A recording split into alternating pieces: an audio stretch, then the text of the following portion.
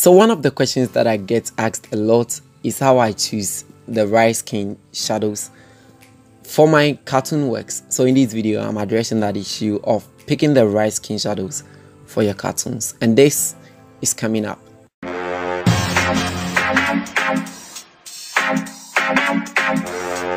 Hello everybody and welcome to this channel once again. Thanks so much for clicking on this video. So if you're new here, please hit on the subscribe button to subscribe.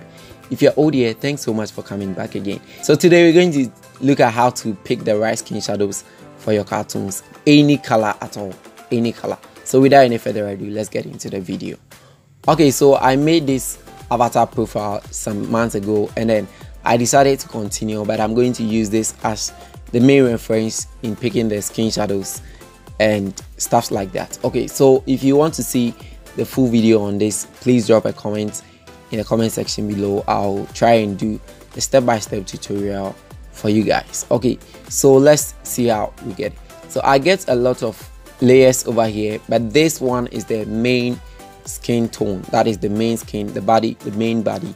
For example, this one also is one of the few ones of the attire, that is the red one, and this is the white one. Okay, so what you do in the first place is that you set your main body, that is the main skin over here, and then that one you decide on the color that you are using. That one, if you want to simply get the color, you can pick the eyedropper over here and then reference it from your main picture. That one you have to decide on your own. But then even if you don't like the color that you are getting, you can still come down and look for any color that will be suitable for you. So when you're done, you click OK. So in this case, I'm using this color as my reference since my picture is way darker.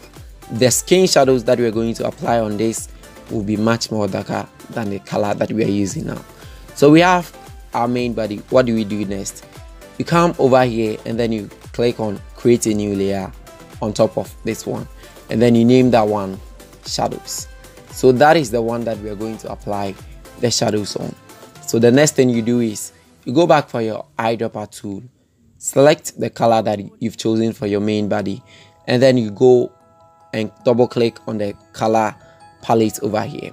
So we have our main color to be here. What we're going to do is that we're going to select a color way darker than the one that we are using. So in this case, you don't go right down like this, you go the vertical way, right? So you can come this side or that way. So immediately you're going to see that there is a difference between the current one and the new one that you've chosen, right? So you click OK. Now the next thing that you have to also take note of is the brush settings. So you go to your brush and then you make sure that you have your hardness to be 0 if you are using any of the main round brushes. So you select that one and then you decrease the hardness to 0%. Next, you have to take care of the opacity and then the flow. I will advise you don't go much more than 30% because it makes your work or your brushing not that soft, right? So you can stick to around 10 to 30% anyway, depending on the picture that you are applying the shadows on. So in this case, I'm using 18 and I think it's okay. So what you do is that you start to brush. We just experimenting this. So assuming I start to brush off this area. Okay, so I've applied some kind of shadows on this. So let's turn the shadows off so you can see the difference here, right?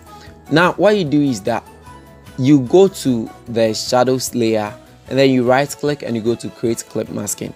So basically everything that we are applying on the shadows layer will be clip mask straight into the main body. So you don't need to be deleting stuffs again. You don't need to be worrying about it overflowing like it is currently like this. So you go to create the clip masking and everything, even if you are painting here, since it is not within the perimeters of the main body, it will not be working on it. But then if you decide to come and paint over here, it would affect it. So that is a very great tip that you have to take notice of. Now in case you want to, assuming you want to differentiate between the head as from this area and the neck.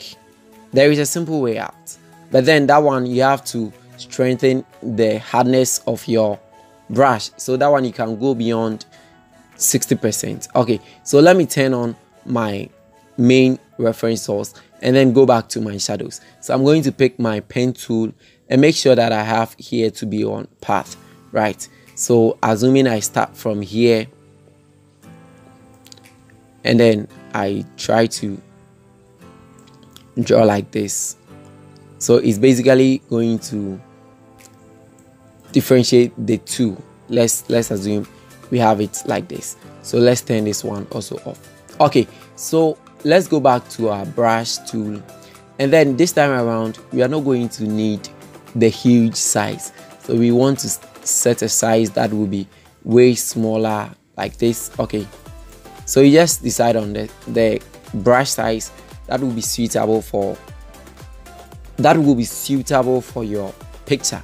Okay, so let me increase the flow to about 86%, and if I decide to paint right now, you can see how the flow is working. Okay, so let me turn this off and then go back to your pen tool, right click and go to stroke path. So you make sure that the tool over here, you have the brush, and then you click OK. So if you turn or you delete the path and then you zoom in very well, you can see what we are having now.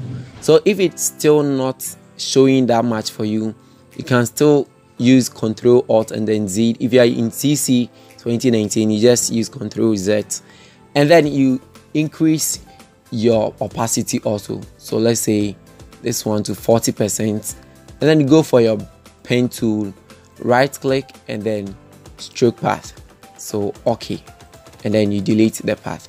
So this time around you can see that we have a very different, like you are differentiating between the head over here and that of the neck, and we made that using the same color that we used in creating the shadows. So you can basically do all the necessary painting like that of this side. If you want to make here a bit darker, you just go for your brush tool, and then on the shadows layer you can be doing the brushing over there, switching between your flow and your opacity and your brush size. So it's just a matter of figuring out where you have the dark skin, like the dark areas, and where you have the soft areas. On the other hand, if you want to go, let's say, way bigger, assuming we've painted here very dark and then we want to go way lighter, we just have to pick from this side the color palette, we go a bit up like that, and then you increase your brush size like this, and then you can paint it back off. So you see how it works. So that is it. I hope that will be all for now. I'll try as much as possible to do much more of these videos as it will benefit you on how to paint your cartoons. Thank you so much for taking your time to watch this video. Please don't forget to like and subscribe, and then I'll get back to you with another one. So it's Innocent here. Bye.